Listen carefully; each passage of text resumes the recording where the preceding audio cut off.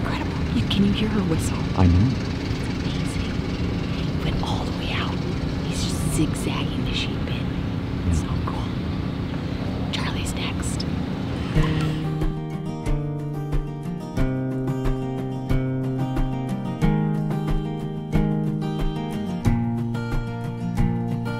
Sometimes I wake up with the sadness, other days it feels like madness. What would I do without you? When colors turn to shades of gray with the weight of... People actually use the odds to place the bets. You think that's a better strategy than just picking a number and being overly confident? A decade goes by without a warning, and there's still a kindness in your eyes. Hi, it's so good to see you.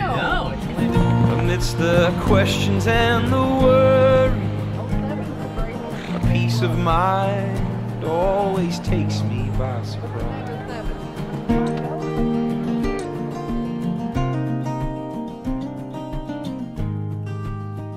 Right, are we ready? Ready. Okay, big day today.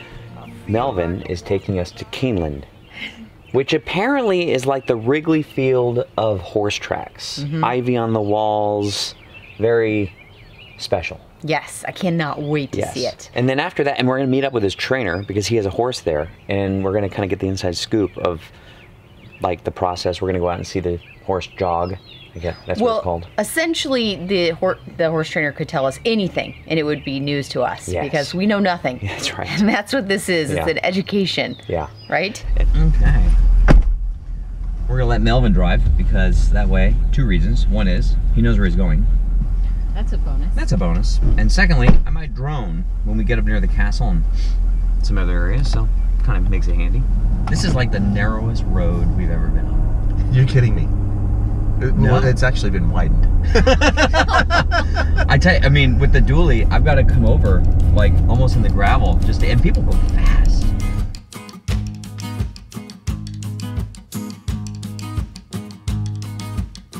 Okay, what's going on here? That's a gentleman just wanted to build a castle.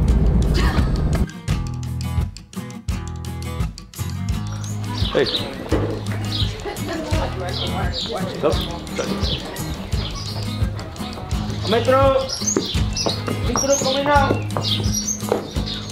Welcome to the action. This is amazing. We're at the stables. We're about to meet Street Danza. I can't wait. This is all very exciting. There's energy in the air.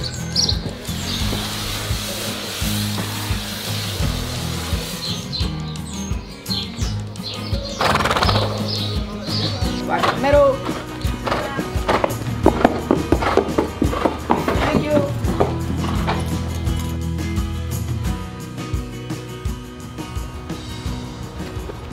There's three notable or iconic racetracks. Yes. We've got Keeneland, of course, which is in Lexington, and the horse capital of the United States. And then there's Del Mar, which we've never been to, and it's right in San Diego, so I'm surprised we've never done that. And then Saratoga in New York City, or New York. In New York. Those are the three iconic racetracks. Now you've got the Derby, which is probably the most notable because of the horse race, but it's a lot like a party. It's because of the hats. It's the hats, it's the party, it's the atmosphere. But the real race is here. It's going to be the Breeders' Cup in Keeneland this year. Yes, there'll be tents stretched all the way down to the end. But the Derby is important too because it's one of the biggest purses of the year. Oh, there's a lot of money to be won. Okay. And that's what brings out the fancy. Yes.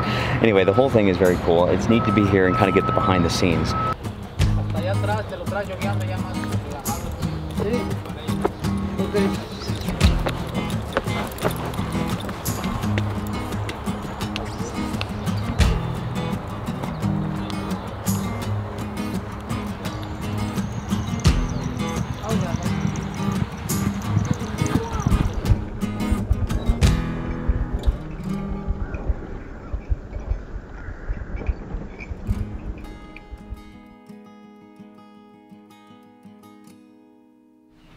All right, good morning. It is 6:10.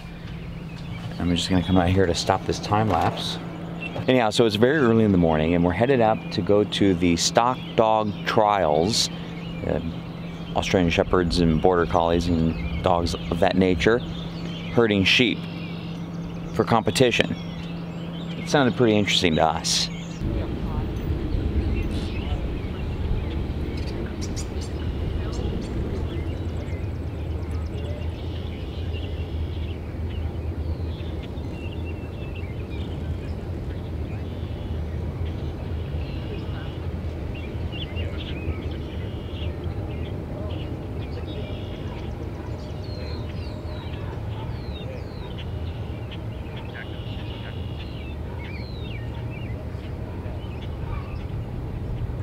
This is a seriously long course. Okay, so all the way around, and then has to maneuver the 3 sheep through 3 different sets of gates, bring them in through this little, do you see the little tiny hay piles? Yeah. He had to bring them in here. Now he's bringing them back through the last set of gates and coming back. I mean, somewhere out there that I would have been tired. I've been like, we're good, the sheep are good. The dog keeps going.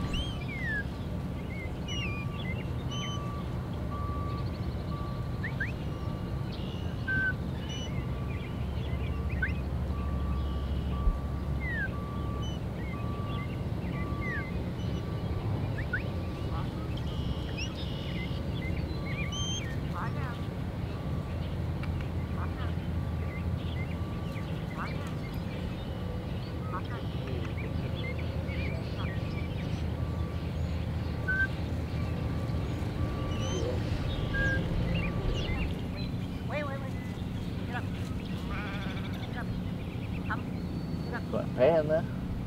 She can win. Look, she's got it. I'm gonna get a dog. Yeah, good luck.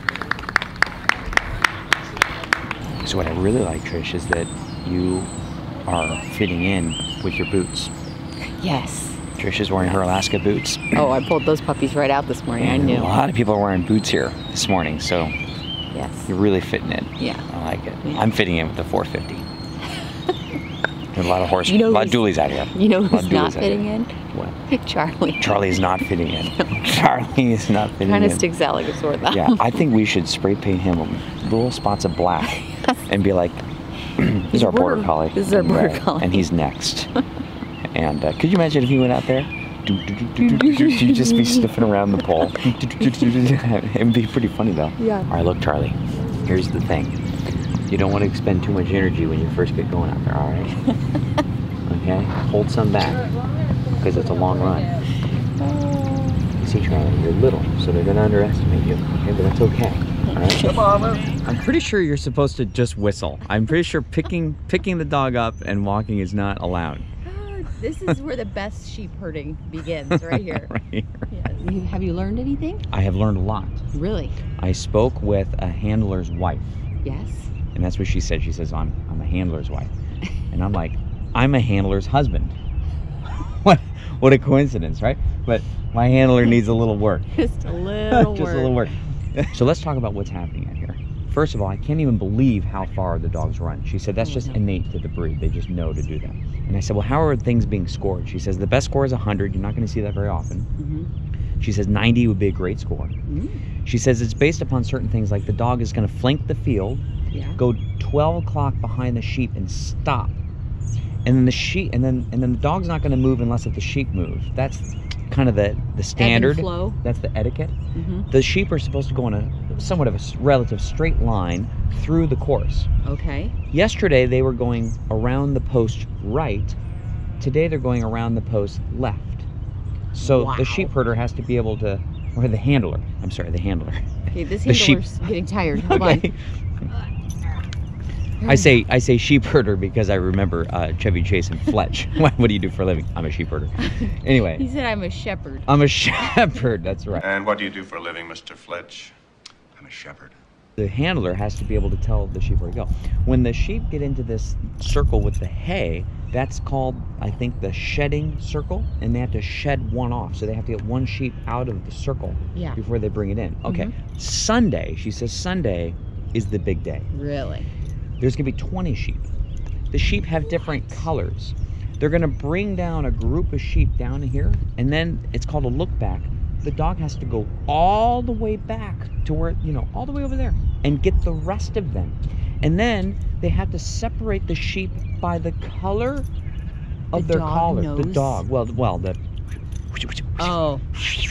fish. Yes. You know, and then they have to separate the sheep by color. Whoa. Things are gonna get crazy on Sunday. They're gonna get real. I love listening to the handler because they all have different whistles. I know. And within the first like 5 whistles, you understand. Okay, that's stay. Yeah. Let's go left, left, left. Yeah. Let's go a little bit right. That's right. This one's come around. And Charlie was doing all of these things. And we're like, how do you know these things, Charlie? You are so smart.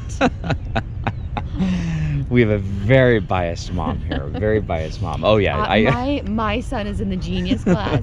He's very gifted.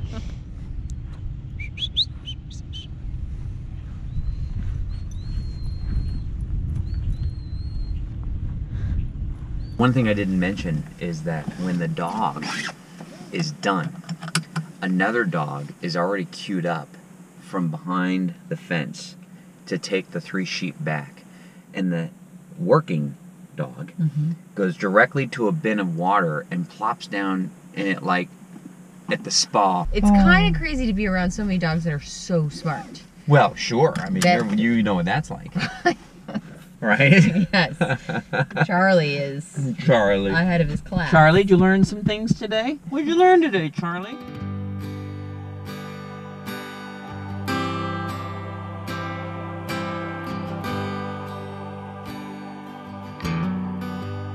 So I was thinking everybody could join me today making a very easy Instapot recipe.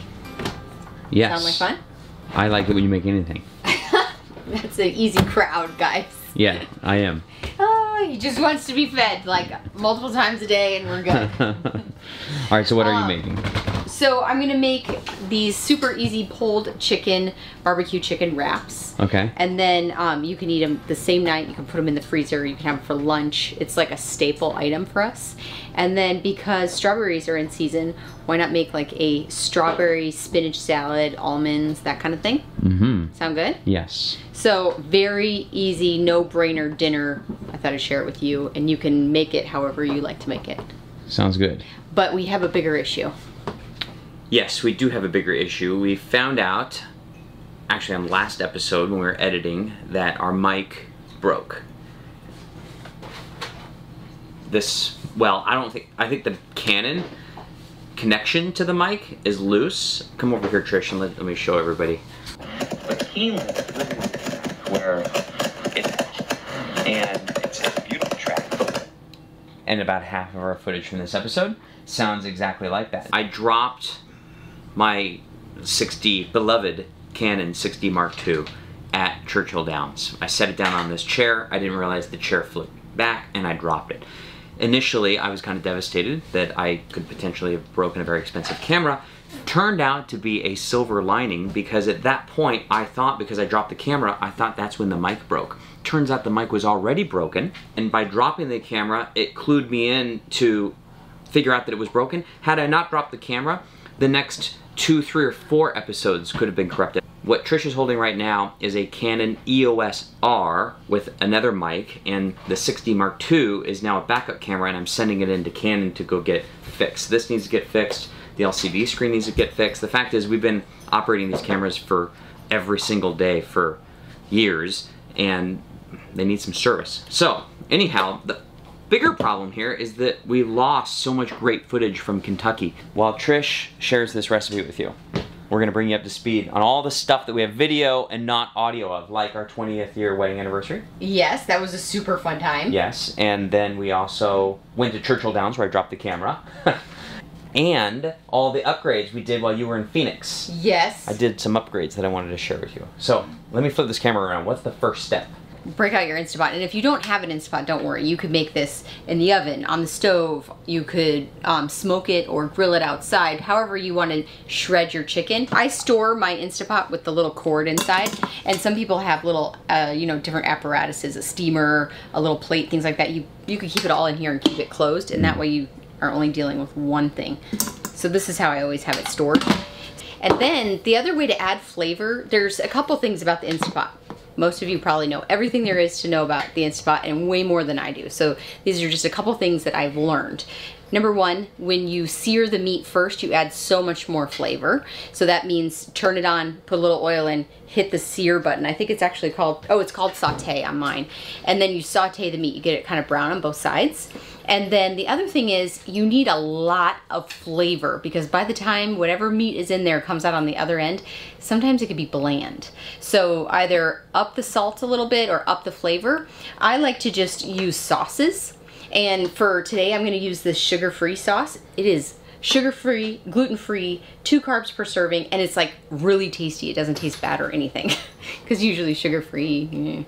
So I do this to add a bunch of flavor without a bunch of sugar. And then I take a barbecue sauce where I really like the flavor, like a hot and smoky with a little bit of brown sugar, and I use this at the end, so you're only using a little bit. So if you're gonna do something with sugar, use it at the end of the meal instead of the beginning.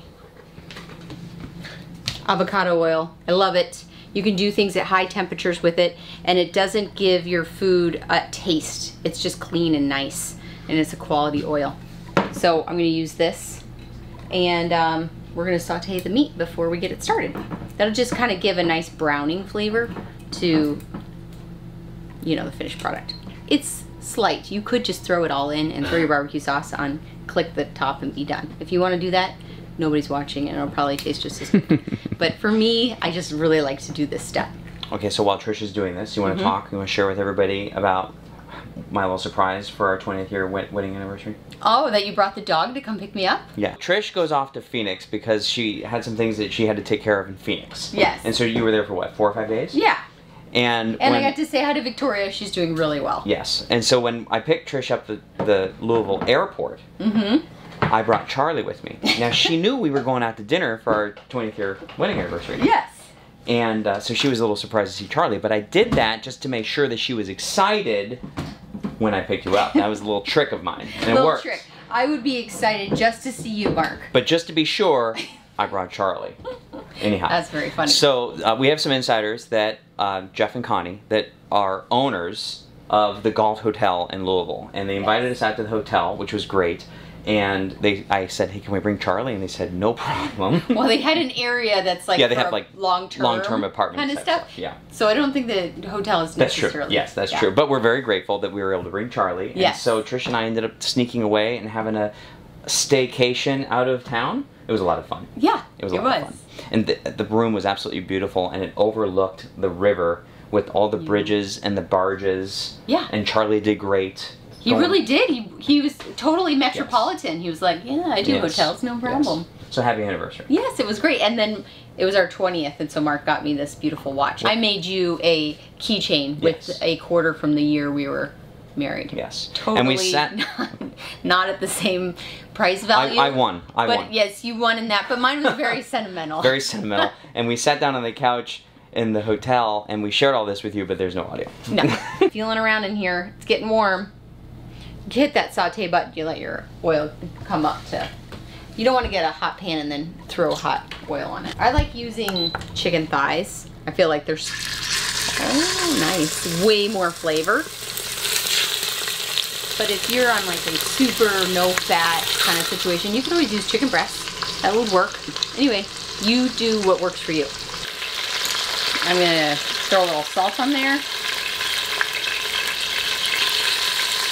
A little pepper. But you want to think of like salt and pepper and browning. These are all layers to the flavor, and it makes things pop. So we're gonna flip these around. That is simmering. Let's make a quick salad, and I want to show you just how easy it is to make something super quick. The best part about summer is the fact that all of the produce is so in season. It's absolutely gorgeous. Remember to wash your strawberries though, because they're known to be some of the dirtiest fruits there are. And you can see it for yourself when you wash them off like this, and then you let them float up. You kind of give them a little bath. When you're doing your strawberries, instead of cutting them off across the top, you just scoop them around and get all the white that's under the stem, because that's the most bitter part of the strawberry. So you just go in at an angle, and you get like a little cone, and you see all that white? That's the bitter part. The best part about being the cook is you get to find the very best ones. Look how deep red that is. You get to eat them. Here, you want half, babe? Oh, thanks. Oh, that's like a strawberry shortcake. I know. That is delicious. I love summer. The best fruits and vegetables. So anyway, okay, so we're making just a little strawberry with almond and goat cheese. The lettuce is already pre-rinsed. You rinse off the strawberries. I'll show you how to get to the bottom of making good goat cheese over your salad, because sometimes that could be a little baby disaster. And then we could make a dressing, but today is all about easy. So when you're at a farmer's market or a fruit stand, look for dressings because they're delicious. They're like usually a long time family recipe, and then you can get creative from there so you don't have to do so much work. So we could make a poppy seed dressing, but today, because I found this really great place, Vidalia onion and peppercorn dressing. Yum. So we're gonna use that. I like to do layers with the Instapot, just like layer in the meat, do a little bit of sauce. I'm gonna use the whole entire sauce. And then put in these next. And then the juices from the chicken and the sauce are all gonna blend together while it's pressurizing. And then we're going to shred it. It'll be so good. So let's see, here's the lid. Let's throw this guy on, close it so the steam gets trapped in there. So this would be letting the steam out, and this traps the steam in. Pressure cook, we only need about 25 minutes. And then it will automatically start. And that time will start once it's pressurized. While Trisha's cutting the rest of these strawberries, we're going to tell you about our Churchill Downs experience. We went for the twilight races. I think it was a Thursday night. Yes. How much did it cost to get in? $5 each? $5. Yes. $5 each. I think the boys and I spent like $10, $2 bets, just betting for the win on a bunch of random horses. It was a lot of fun. I think you got a mint julep that you wanted. I did. I had to taste a mint julep, and it was strong. They don't hold back. We even bought the souvenir cups. We were all in. We were all in. It was awesome. And then there was food trucks all along. So I would say, I mean, of course, it's not going to the Kentucky Derby. No. But it's also not spending thousands of dollars. It's also really cheap, and it was a lot of fun. There were food trucks, and we had dinner, and you got the, like, I think they did like 10 or 15 races. Oh, yeah. Crazy. I'm going to go do one, because they're 3-to-1. Graceful Princess? Yeah, Graceful Princess. And what's number 4? Number 4 is Urban Insight. He was urban. Keep Your Daydream would actually be a pretty good horse's name. It would. That would be a good name. How much do you think it costs to, like, have one of these? Nothing. Nothing. No big deal at all. No big deal at all. Maybe we should talk to Melvin about boarding Keep Your Daydream. Goat cheese can sometimes be a mystery. How do you open it? How do you use it? Do you slice it? Do you crumble it? Do you use your fingers? It's usually in a nice little package like that. And if you open it all the way, with the idea that you're gonna put it back in like a baggie or a plastic container, you get a fork and you just lightly run it over the top, and then it comes out with perfect little crumbles. It takes a sec, but you just kind of go like this, however much you like. This is the easiest way because your hands do not get dirty. So then you just put the top on, and then you can put it right into a baggie or a plastic container, and it makes life super easy. You store it again, you take off the top, you crumble it again, and that way it stays nice and moist, and you're not like getting it all over your fingers. Easy peasy. So that, and then just some almonds. Some slivered almonds, sliced almonds, whatever kind of almonds you like. Lightly salted. I just like these guys because I think they're pretty. You could also add a little bit of red onion, super tiny slices or minced, but I say why go through that? We're trying to do it really easy tonight. So minimal cleanup. It's not hot. We're not getting any extra things dirty that we don't need to. So that's it. I have that. I have a pre-made dressing, and then I'm going to show you how to take that meat once it's done, shred it, roll it up into these tortillas, and then package them. You can, if you're going to cook, do not cook for just one meal. Make sure that you either cook extra chicken so you can use it in a salad the next day, or with these, they're amazing because you just roll them up, you put them in a baggie, and you throw them in your freezer. Right now we don't have a working freezer. Or a fridge. Or a fridge. We're working out of the Dometic, so I'm not making tons of extra things, but these will go fast in your house, I promise. Okay, quick update on the upgrades. I took the opportunity while Trish was out of town to take care of some stuff. Well, first of all, we had an address, so thank you, Melvin and Lexi, for letting us mail things to your place. And stay at your place for so long. Exactly. Thank you so much. We ended up having 2 RV locks sent here, and Carson and I put them in. So good to have the RV lock back. When I think we were a month or so just working with the keys and who's got the key. We're always managing the key, could potentially lock ourselves out, so having the RV locks back is fantastic.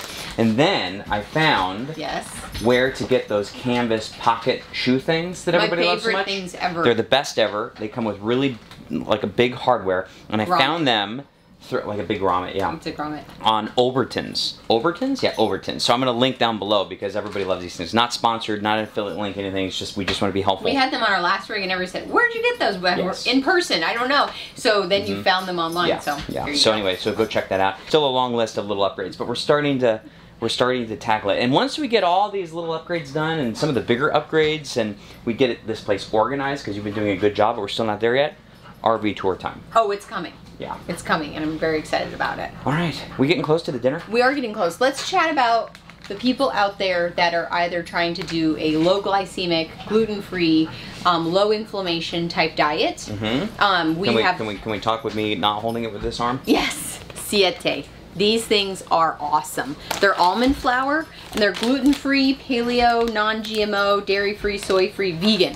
So you can have taco night. You can do these pulled chickens, you could do pulled pork, all kinds of stuff. So, because sometimes corn tortillas, I love corn tortillas, especially if you salt them, that's the trick. Yes. They can be a little dry, some people don't like them, but these are the closest thing I've found to flour. So, but we still have flour because Carson loves flour. We are gonna see if this all turned out. Look at that. Oh, look at this. It just pulls apart like crazy easy. Think of your cheese as the glue. And I'm using pepper jack here. But what you want to do is put some on the edge. Not a ton, but put it on the edge and then stack your meat over here. I'll show you. Here's the side without the cheese. And use that in here. And then tighten it up. And then roll over the cheese, and that will be your glue. So when it gets hot, it all melts together really nice. And then, go like this. Over like that. Boom.